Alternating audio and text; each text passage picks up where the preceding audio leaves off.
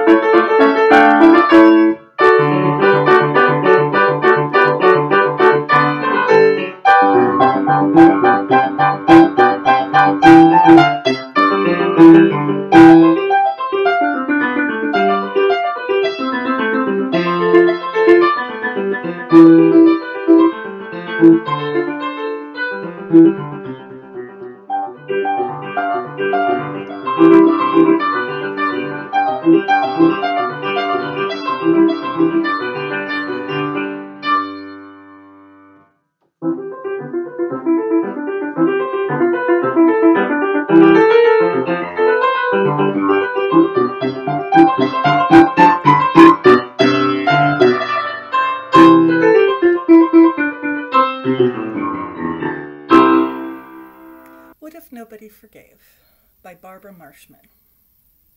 In a land far away, a wise old man who knew a great deal about people because he traveled from place to place, arrived at a strange village. In this town, all the people were carrying what seemed to be great bundles on their backs. They couldn't look around very well, and they never looked up because of the heavy burdens they carried. Puzzled, the wise old man finally stopped a young fellow. "My good man, I am a stranger to your land and am fascinated by these large bundles you all carry about, but never seem to put down. What is their purpose?" "Oh, these?" answered the young fellow in a matter-of-fact way. "These are our grudges." "My," said the wise old man, "that's a lot of grudges to collect at your age." "Oh, they're not all mine. Most of them were passed down in my family." The young fellow heaved a weary sigh. "See that man over there? I have quite a load of grudges against his family. His great-great-grandfather called mine a horse thief when they were both wanting to be elected as mayor." The wise man looked around and shook his head sadly. "You all look so unhappy. Is there no way to get rid of these burdens?" "We've forgotten how," said the young fellow, shifting his load a little. "You see, at first we were proud of our grudges. Tourists came from miles around. But after a few years, Grudgeville has become a very dreary place, and nobody comes. And we have forgotten how to stop holding our grudges. If you really want to get rid of those grudges," said the wise old man, "I think I know 5 magic words that will do the trick." "You do?" asked the fellow hopefully. "That would be a miracle. I'll go and have the mayor call the people of Grudgeville together."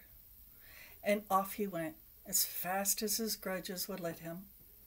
The mayor lost no time at all calling all the villagers to the middle of town.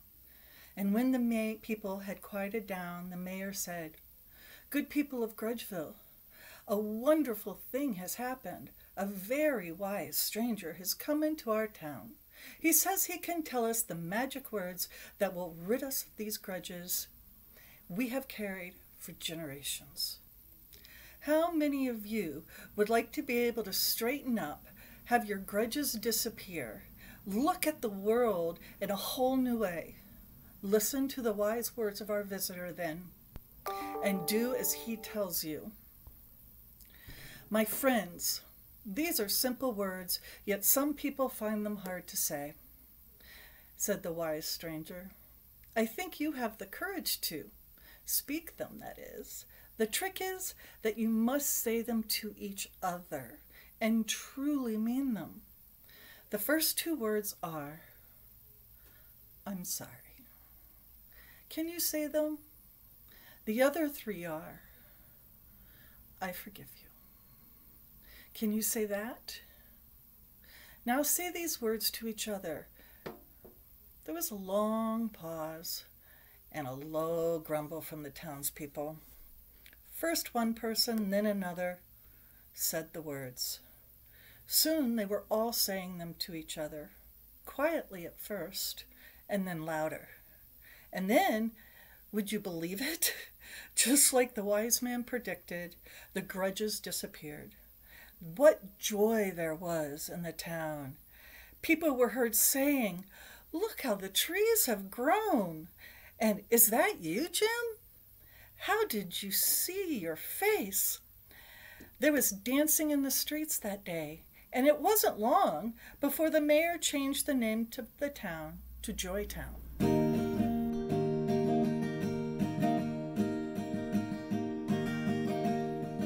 My mother told me write something uplifting to cheer us as we wait for news to improve. That's not my forte, but she keeps on insisting, so I am attempting to lighten the mood. Stay in the house and pick up the phone. We're here with each other, though we are alone. 6 feet apart to keep everyone safe, but I hope that we'll sing this together someday. My father told me he'd been doing some reading about when all Europe had caught the Black Death, the bubonic plague, old Yersinia pestis. How all things considered, we're lucky, I guess. Stay in the house and pick up the phone. We're here with each other, though we are alone. 6 feet apart to keep everyone safe, but I hope that we'll sing this together someday. They opened a tomb where a mummy was buried some 1,000 years ago, sealed with a curse. What did they expect? Had they seen no old movies? The ancient Egyptians knew it could be worse. Stay in the house and pick up the phone. We're here with each other, though we are alone. 6 feet apart to keep everyone safe, but I hope that we'll sing this together someday. My brother says, hey, well, at least it's not raining, as torrents of water pour down from the sky.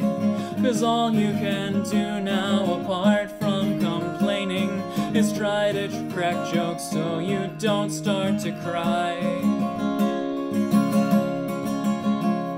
Stay in the house and pick up the phone. We're here with each other, though we are alone. 6 feet apart to keep everyone safe. I hope that we'll sing this together someday. Has this been uplifting? I did the assignments, but it's not so easy to ace this exam. The silvery lining, we're trying to find it. You'll show me, I hope, when we're out of this jam. Stay in the house and pick up the phone. We're here with each other, though we are alone. 6 feet apart to keep everyone safe, but I hope that we'll sing this together someday. I hope that we'll sing this together someday. I hope that we'll sing this together someday.